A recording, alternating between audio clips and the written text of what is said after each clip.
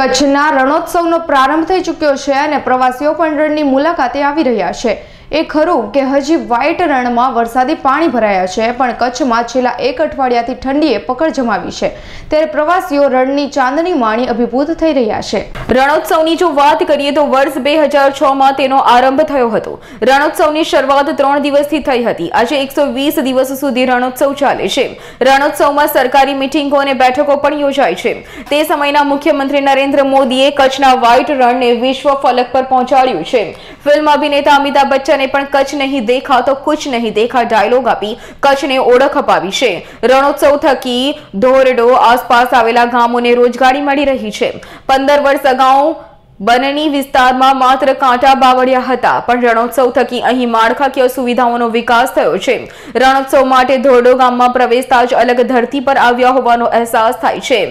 Tent સિટીની અહીં અલાયદી વ્યવસ્થા ગોઠવાઈ છે।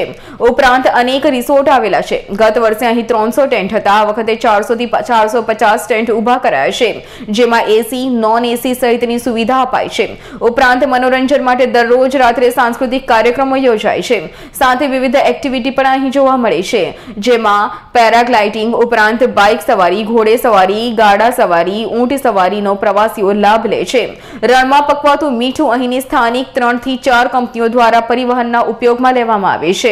હાલમાં ઠંડીએ પકડ જમાવતા પ્રવાસીઓ મોટી સંખ્યામાં કચ્છ આવી રહ્યા છે, જે હકીકત છે આ વખતે લાખોની સંખ્યામાં દેશ વિદેશના પ્રવાસીઓ કચ્છની મુલાકાત લેશે। કૌશિક છાયાનો રિપોર્ટ, કચ્છ।